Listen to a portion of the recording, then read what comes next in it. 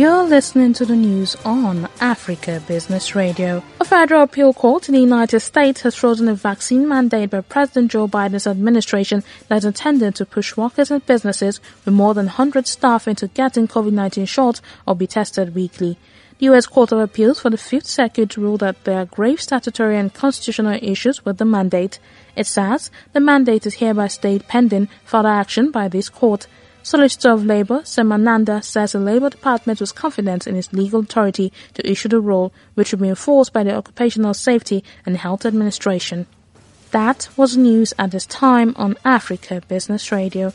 You can continue to listen live online at www.africabusinessradio.com or via a mobile app. I am Chukunanso Modi, and thank you for listening.